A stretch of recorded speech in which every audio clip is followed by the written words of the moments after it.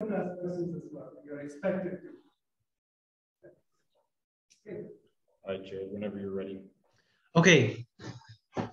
So our group, we're doing a project on solar pasteurization. Andrew, myself, and Yusuf. Could you go to the next slide? So the first thing we researched was what type of solar cookers already exist. And we found that a few different categories of cookers existed. There's the box cooker, the panel cooker, concentrators, and cylinders. And most of what we saw fall into one or more than one of these categories. And then all these solar cookers, as they're designed, the design of them, the thought that went into them was to try to increase the solar input power, to decrease the mass of the water, to begin with a higher initial temperature, or to decrease the heat loss. So those are 4 design parameters. Could you go to the next slide? Thanks. So I'm going into the design of each type a little bit more. The box cooker on the top left has the boost reflector and an insulation around the box.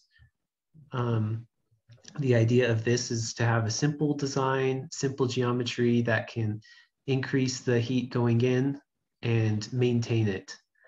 The next type is the panel cookers. It's a little bit different. It maximizes the reflection, but it doesn't have as much insulation.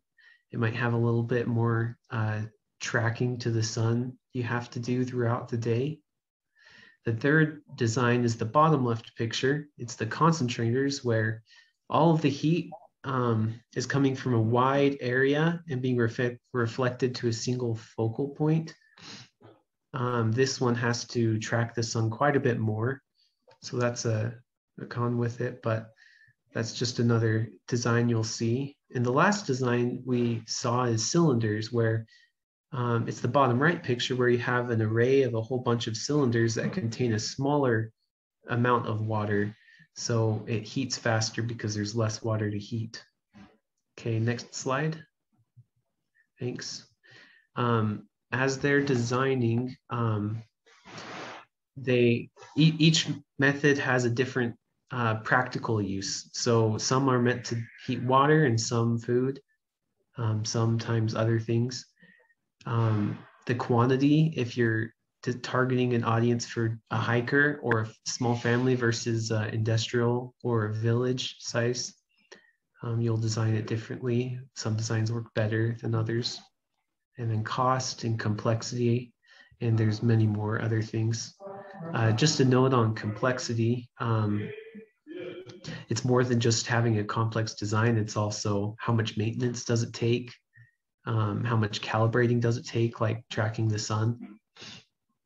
And there's just a lot of other things different products think for. So the idea is we want to know who we're targeting to have the most success, because targeting everything isn't the best choice. Okay, next slide.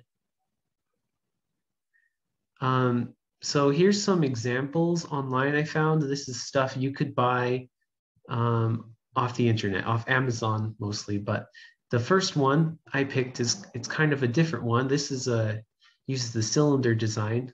It's the one that says 40 gallons on it. And it's a water heater for a home. So it heats a larger amount of water. It heats it, has a pump to take the water out and pump it through the house and to pump colder water back in once it's done being heated. So that one's less about sanitation and more about just heating it. And then we've seen both of these other pictures before, but you can see the panel cooker or the concentrator designs in both of those solar cookers. Okay, next slide. When we start to look at the present challenges that are facing this field, we can kind of divide these into 3 categories. The first being technological challenges. So we all know that the sun doesn't always shine, but people will always need water, regardless of what the weather is like. And so designing for optimal conditions and optimizing for optimal conditions isn't always the best way to go. really you actually want to look for maybe subpar conditions and try to meet minimum requirements there, because that's sort of going to be your worst case scenario, or at least one of the worst cases. And so if you can achieve proper pasteurization under those conditions, it's likely that you can also do so at ideal conditions. The next question that you have to think about are the heat transfer materials that you're going to be using, right? Once you collect this heat from the sun, how do you actually transfer it to the water for pasteurization? Or if you're going to put food in there, how would you do that? And so we kind of think about what the cost versus benefit is, right? We could develop these very exotic materials made of very complex structures that can focus and channel thermal energy. But is this something that's going to be cheap to make? Is it something that can be repairable? And are there contamination or toxicity concerns? Oftentimes in rural areas, there's often mining. And so in the water supply itself, there's often heavy metals and other things. And from our own experience with tap water and such, we know that these often dissolve out and form kind of a scale. So if you start putting high volumes of water through this over a long period of time, how are you going to manage the scale? Is it going to corrode the materials that are being used? Are you going to have to do intermittent, like acidic washes of the system? And how are you going to make sure that that acid or that cleaning solution is available?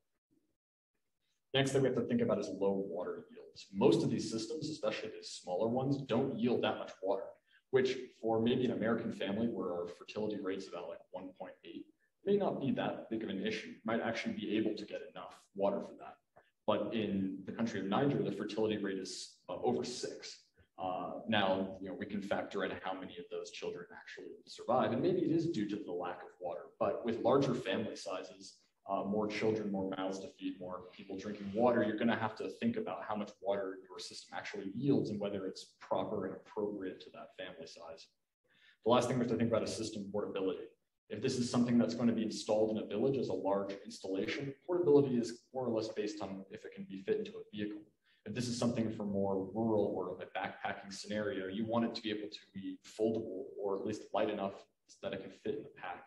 It can't be something that's going to have to be kind of lugged around. The next challenges that we think about are logistical. So being able to deploy these devices in remote areas, this kind of goes back to that portability concern. Can you actually transport it there and deploy it in a way that makes sense, in a way that makes it useful? You also have to think about in-field repairs and maintenance. If we use really exotic materials or technologies that are quite sophisticated, if they break, are there going to be the tools and the experience on hand to replace those? Or is it going to be a situation where you have to call customer service and then wait for a representative to get back to you in 3 to 4 weeks? It makes it kind of challenging and is something that also needs to be considered.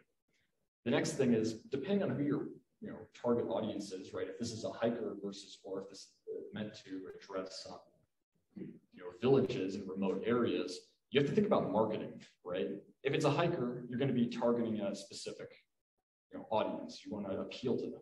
But if it's trying to target rural villages or areas that are more impoverished, odds are they aren't going to be the ones that are actually buying the device. Rather, it's going to be NGOs or the UN that's buying and supplying this. So you have to think about how you're marketing it so you actually make an impact. Because if no one buys it, it's not actually going to be used and you're not going to be profitable in any sense. The last thing we have to think about are cultural and local challenges. So population education makes a big difference. If the population doesn't understand the risk of contaminated water or the idea that there are various microorganisms and viruses and bacteria in there that can harm them, they probably won't see the utility of a device and they're probably unlikely to actually use it. So there has to be some period of education to make them understand the importance of this particular device. The other challenge is local involvement. In Kenya, they installed a large water pasteurization system, and they found that after 3 years, it had completely fallen apart and it wasn't being used. This was largely due to a lack of infrastructure to actually support the device and a lack of local involvement. Locals weren't involved in the planning of where to place it, where to install it, nor trained on how to operate and use it continuously. And so when things got challenging, if there were climatic disasters or just other things that distracted them from using it, it just fell into a state of repair. So making it so that locals are involved in the process and can provide feedback is also necessary. Now let's take a look at the pros and cons of some products, some existing products. So we have the solar cooker. and we have the solar cooker and we have the thermal pasteurization system. So for the solar cooker, first it's easy to make. So there are like a lot of DIY projects. So you can like watch online and make your own solar cooker, and it's also cheap. Like you can make them from like cheap materials, and they don't require a lot of maintenance. So once you made it, like it's like they don't require like a lot of adjustment. But for convenient, it requires a lot like user adjustments to capture like the most a large amount of sunlight, and also it requires temperature indicators to tell you if the water is safe to drink. Also, we have the solar thermal pasteurization system, and this is a good example for like villages and remote areas because it's easy to use, it's automated, and Jared also talked about it, and like you can install it in your home and stuff. It also pasteurizes a large amount of water, and this is as well good for like remote areas. And it also has storage, and it requires low maintenance. But the main disadvantage is like high cost. It depends on the size of the system. It varies from like a system to like a huge pasteurization plant. Thank you. Okay, great.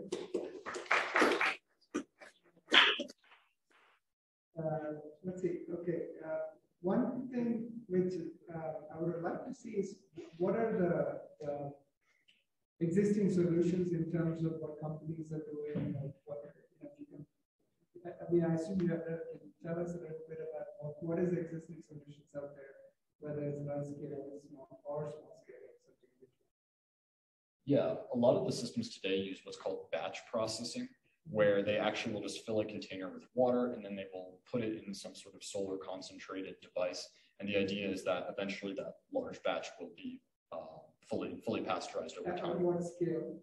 At what scale? Talking about villages? It typically depends. Yeah, so it will depend on like what the scale is. There's interest in pushing for modularity so that you can improve and scale up depending on what your target size is. So oftentimes they'll use a tubular structure that is oriented towards the sun, and you can move it. And the advantage of that is that you can just continually add successive tubes in order to improve that. But the problem with the batch system is that differences in thermal gradients will mean that's the water near the surface or that's directly exposed to the sun will probably get heated at a faster rate than the water near the bottom. And it's unknown whether the water at the bottom will actually be fully processed. The other problem is that once you heat up the water, you don't necessarily need that heat, or you don't really use it. You typically just cool the water back down and then you could drink it. But the idea is to actually use a flow system so that when you add new water, you can use the heat from the old water to create an initial heating of that water that you just added, and it makes the subsequent pasteurization much faster. So, well, one thing you didn't talk about is how do you know if it's actually pasteurized? We talked about it in class. But sure, yeah. I mean, most of the time they use the waxes as we talked about, but there's also some metals that under a certain temperature will undergo a strain. And so they will use that to monitor as well. But the wax solution seems to be pretty adequate and one of the most low technologically available solutions out there. So one thing you did point out, which is actually important to all the teams, is not at this stage, but in the probably the next stage, or the third presentation, after the second presentation, you have to kind of decide who is going to be the customer, because that will drive the technical solution. Like, is it actually a village, or is it a house, or is it a hybrid? They are quite different solutions. So that's an important point. And that's good. This was actually good. That's how you presented the challenges. So if I were to ask about, if you were to rank the top for these challenges, which you're going to have to do in the next presentation, what are you looking towards to address? Probably low water yields and heat transfer. materials, because it is that kind of trade-off where there are these great new field called metamaterials, and they can concentrate thermal gradients quite well, but they're very expensive. So it's a question of how do you walk the line between practicality and efficiency, and you're going to have some sort of trade-off there. You did mention the problem with the scale, which I thought was interesting. That seemed like an important problem to solve. And one quick thought I had was maybe, I don't know, if you think about modularity, you could replace the pipe just goes to cleaning. This cleaning might be, like you were saying, you need some corrosive material. Yeah. Maybe toxic. Anyway. The other thing you didn't talk about is potential applications in disaster relief, which doesn't need to be like an NGO. It can be like the federal government, like FEMA, things like that. So something to also think about.